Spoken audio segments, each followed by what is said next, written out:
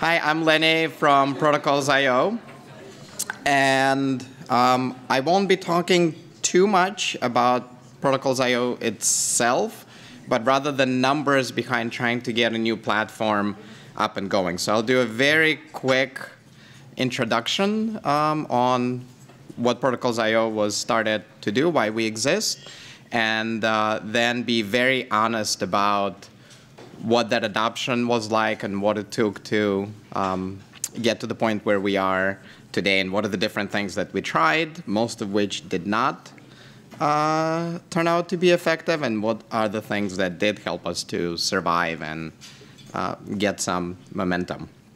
So the thing we got started trying to address is nicely captured in this tweet from a scientist who says, I'm looking for protocol in 97 paper, as described in 96, finds 96 paper, as described in 87, finds 87 paper, paywall. This is a PDF, so you don't see the animated GIF where the person throws the laptop out of the window. It's a rather frustrating experience.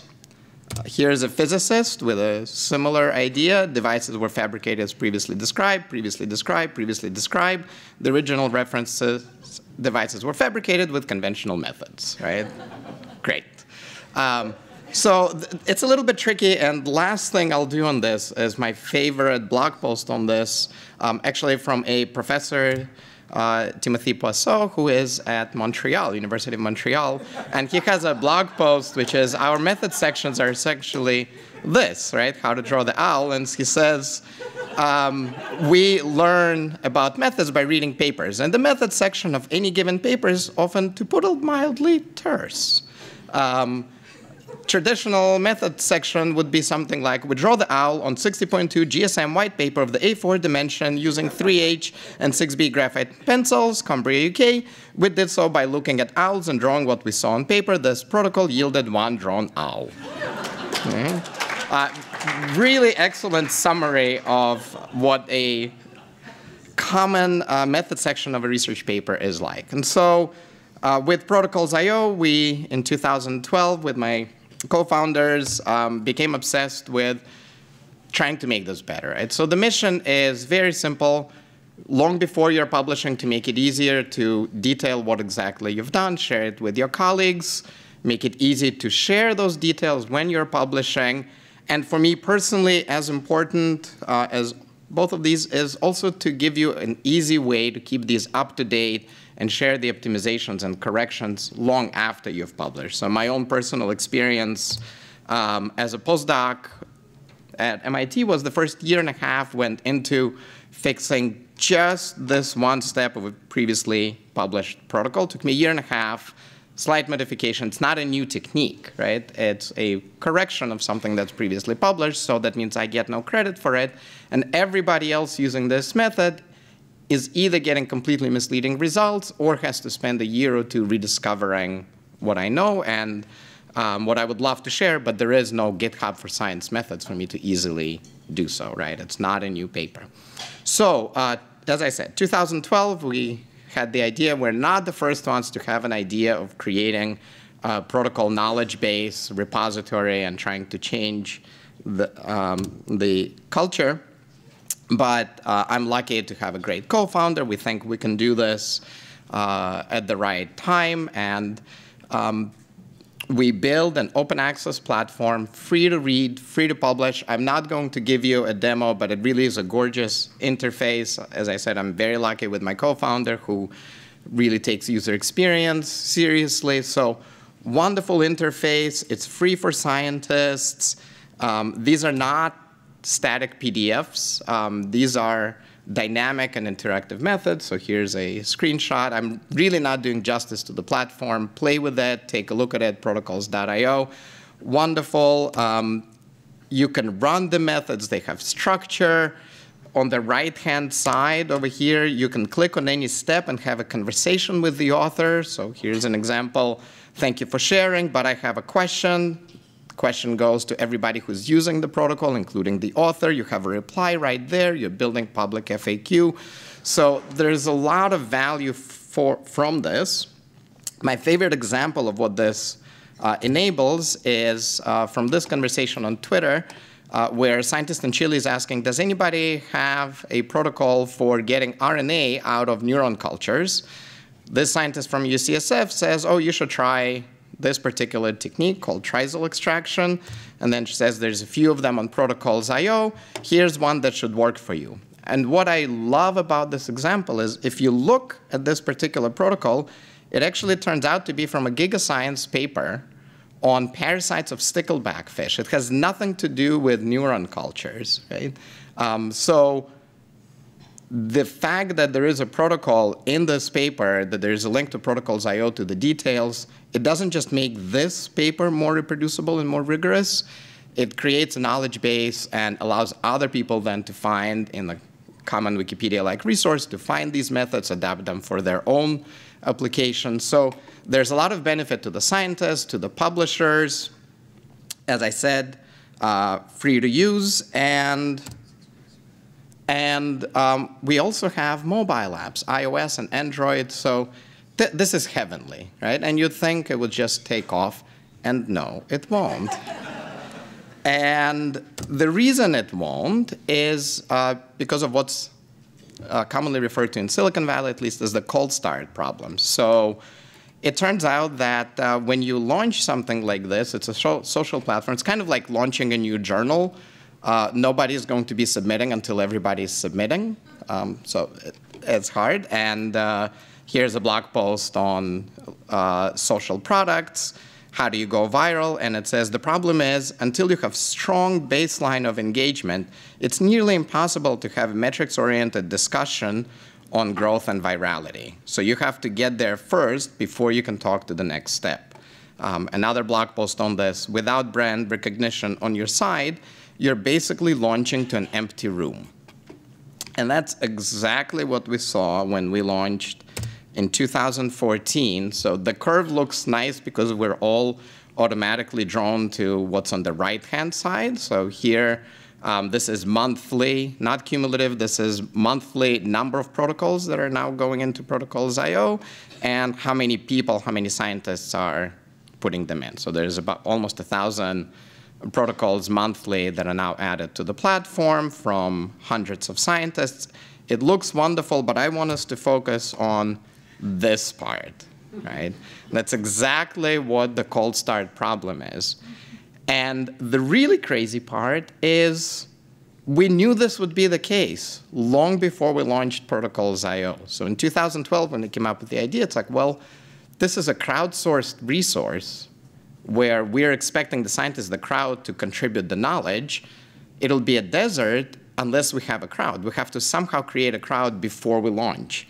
And so starting in 2012, towards the middle of 2012, instead of just building protocols.io, we had all these ideas for how to create the crowd and then give them protocols.io. So we build free iOS and Android tools to get sort of trust from the science community, give them something they can just use without having to first take time and put in protocols. We build a literature recommendation service. We built all these free apps.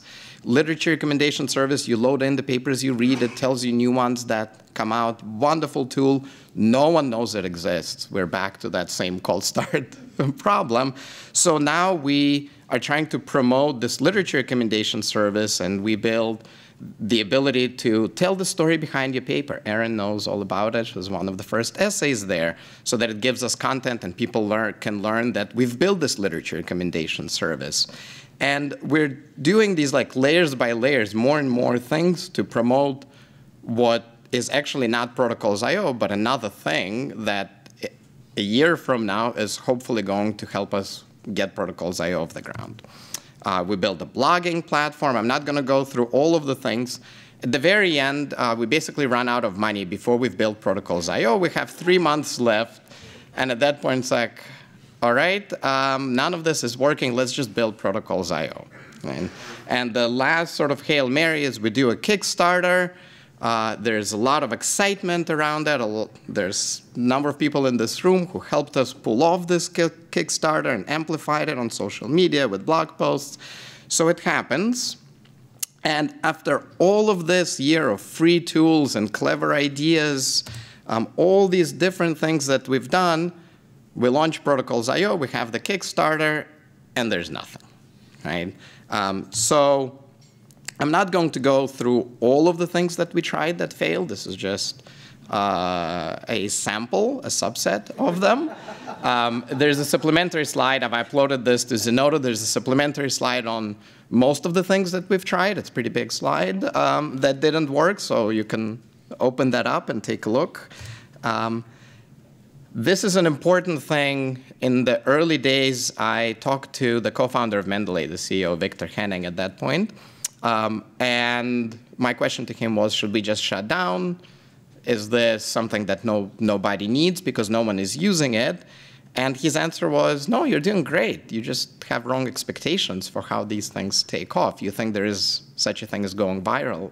That does not happen. We're like, but we already have like 1,000 people through the Kickstarter that signed up. Why are they not sharing protocols? Why is there no word of mouth? He says, until you have hundreds of thousands of people using you, the word of mouth doesn't do anything, right? So now you have to get to those hundreds of thousands. And as I said, the cold start is a general problem. It is particularly brutal for science communication platforms, right? And it's because scientists are some of the busiest, most overwhelmed people on the planet. They're some of the most skeptical people, right? So the second they hear about a new tool, they're asking, what if it goes bankrupt? Are they selling my emails, right? What's the business model? I've seen so many of these things come and go. It probably won't be around tomorrow. And they're probably right. We had like 5 or 6 instances where we nearly died in the first 3 years of that freezing phase, right? Librarians are busy. They're not going to suddenly promote you on day one as a tiny startup. All the partners you want to connect to are also afraid that you will fail. So it's a really, for most new efforts, this is a very hard phase. And what we learned very quickly is that even when you tell people that this exists, the scientist, she's not going to suddenly come in and start sharing. The first thing the scientist will do is come to Protocols.io and look for their favorite method. And if it's not there, we'll say, oh, that's a great initiative. I'll check back in a year. So you suddenly realize, and this is what F1000 founder Vitek Trucks told us, you need content. If you don't have content, you're going nowhere, no matter how beautiful your user interface is, and regardless of whether it's free and mobile. And so here are some of the things that did work. And not Kickstarter. What I want to point out with the Kickstarter is we launch, there's a transient bump, and then it goes right back down, the number of people creating, to 0, right? So that's the launch of Protocols.io. And then we realized, OK, we'll need methods, we'll need partners. No one knows that we exist. Genetic Society of America, the journal Genetics, was the first one to add us to author guidelines in 2015. And it's kind of hard to see in this graph, but that helped. Tiny bit. Right? 3 months later, GigaScience was amazing, also added us to author guidelines, and that was it for like 1.5 years in terms of journal partnerships. Everyone else we went to was like, oh, you won't be around. We're not going to bother, right? Realizing we need content, we started going to reagent vendors, companies that sell chemicals to scientists, because they have protocols that work. Otherwise, people are not buying the reagents. This bump that you see over here is New England Biolabs giving us all of their protocols to cross-post, and then linking to us from their highly trafficked website. This was, like, this period of time, there are no new partnerships because this is me manually entering 100 protocols from New England Biolabs step by step. That's the content seeding that you have to do, right? So these are the things you have to go through in the beginning. And then NEB links to us. We have a press release. And then there's a long period of being exactly, there is no virality, right? There's more people who know about us. There are more people who are starting to add protocols, but this is still tiny, and we are light years away from that point where you have hundreds of thousands of registered scientists who are actively talking to each other, and it just goes on its own. And so there's New England Biolabs. The next bump over here was the Gordon and Betty Moore Foundation supporting us, starting to work with us and encouraging their grantees to start sharing protocols, right? And again, it helps us go up, but it's not something that then leads to the hockey stick that everybody is hoping for. Public Library of Science, April of 2017, added us to all of the author guidelines.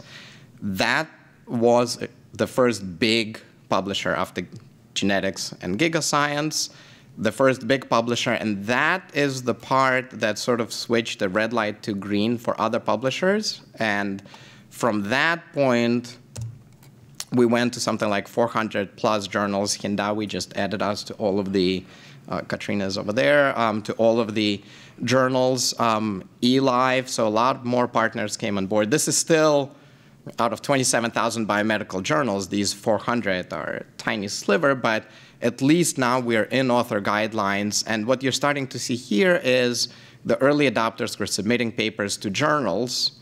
They're seeing us in author guidelines.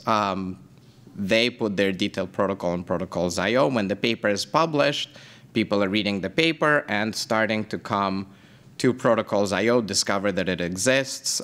So a lot of what you're seeing here is all of these partnerships, right? All of these early supporters without whom 95% probability that Protocols.io would not exist today. Chan Zuckerberg being another funder that is now asking the grantees to add protocols, and they're also supporting us.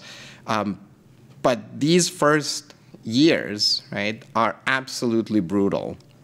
And even this curve that we're seeing, this is thanks to the partnerships that we have. This is not this magic viral growth that people are thinking is coming from word of mouth. Word of mouth is adding to this. And now that we have thousands of public protocols, half of our traffic is from Google. People are landing on Protocols.io, discovering us from the papers. But this is not some magic, you've built it and they will come type of an effect. And so after launch, right, what we learned is what is absolutely critical for platforms like this is finding the early partners like genetics and gigascience and PLOS that can make all the difference, getting the content, finding vendors like New England Biolabs that are thinking about more than just their product, they're thinking about the community and trying to innovate.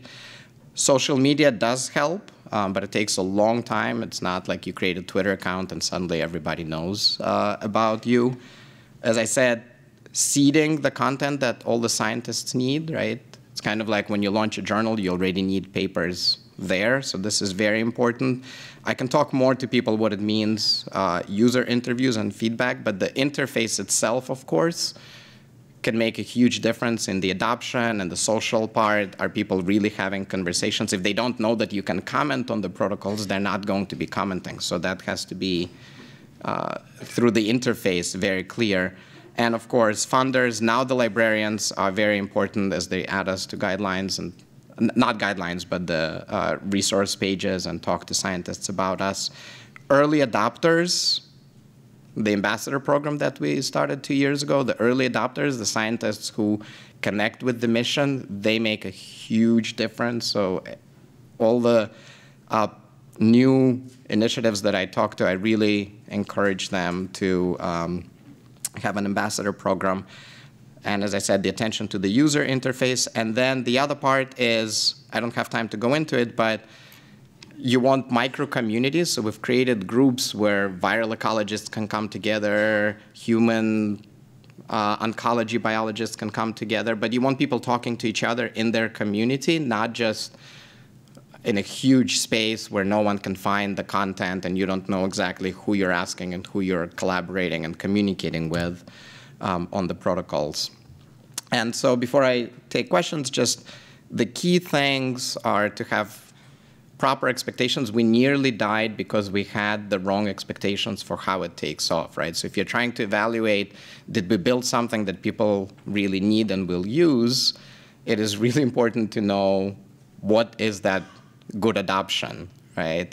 What is your expectation for how quickly people come to the platform? Don't do what we did with, we'll build a crowd with a million different tools, and then we'll give them protocols I/O. You will build a crowd on those million different tools, and those are the users of those tools, not of protocols I/O. So then later when you tell them about protocols I/O, they'll say, that's nice, but I signed up for this thing, not for protocols I/O. Look for partners, and the thing that has been driving me crazy is every single time in these first 3 years when someone tells me, oh, well, you know, startups need to fail fast. People just repeat it over and over. It's like a mantra in Silicon Valley. And that's really easy to do, failing fast, right? You just shut down. It's very fast. You can do it before you launch. It's succeeding and getting to this part that takes a very long time and is very hard. So forget the fail fast. And I get all the credit, but I'm not the one who's building this. There's an incredible team of people behind all of the mobile, behind protocols I/O and the entire product that exists, and all of the partners on the bottom, many of whom I already mentioned in that curve. And with this, I'll stop and take questions.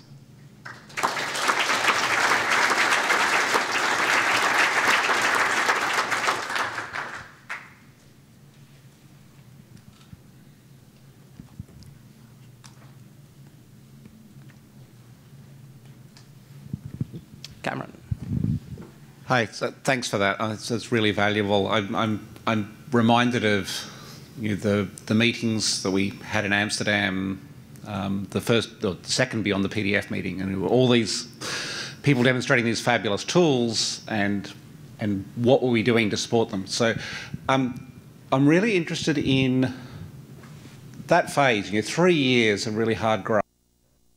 What kinds of funding systems would have made your life easier? Are we delivering the right kind of financing, the right kind of funding mechanisms that actually help not just you survive to the point where you might succeed, but that actually really help you succeed at the right kind of scale through that 3-4 years of hard graft? Yeah. So it's a great question. It's not just the funding. It's one of the key things I want to try to get across here is A, a lesson for people who are trying to launch initiatives like this, but B, the role that funders, publishers, librarians can play in supporting new tools, right? Because without you guys, I guarantee you these things fail. And we completely randomly, it's just sheer luck that we came across the More Foundation. They had an RFA out for a method-oriented collaborative platform that they've been working on with the community since 2011. And it's total random, dumb luck that we found out that they have this RFA and co-applied with a professor who was invited to apply for it. We would have been dead without it. But it's very hard to get this kind of funding.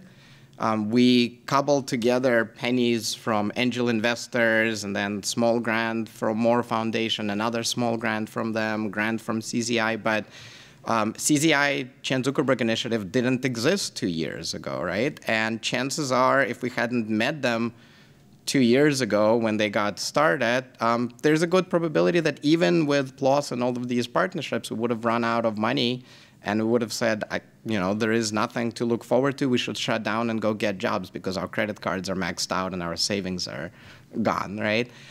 So there is a lot of opportunity. There is no good mechanism for supporting efforts like this that I can really think of. When people ask me for advice, it's brutal and it's luck.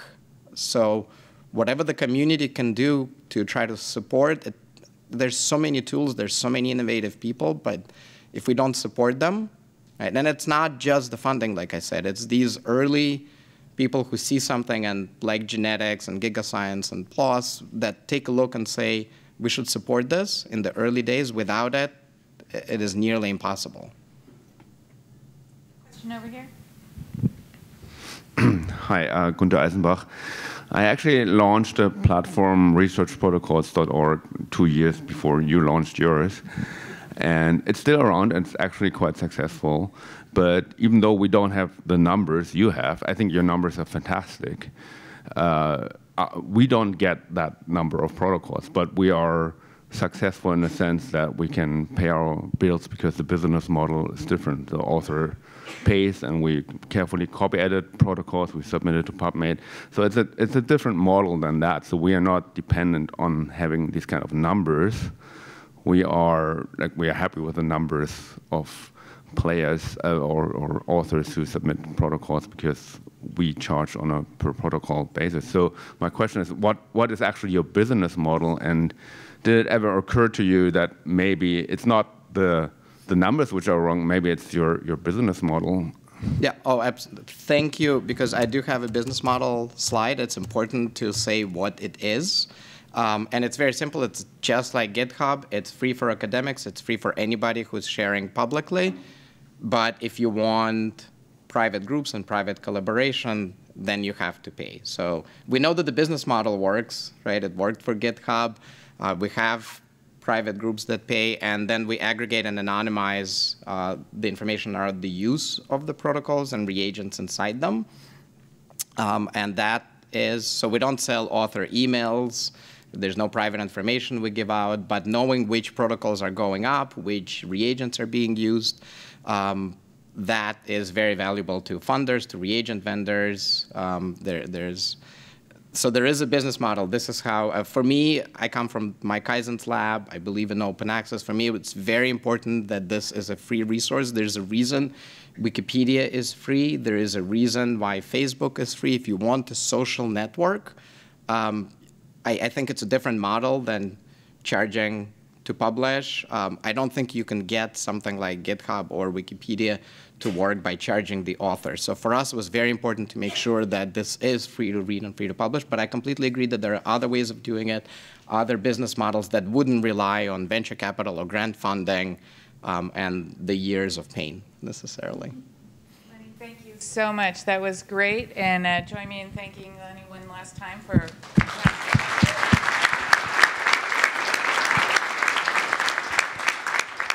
Thank you all.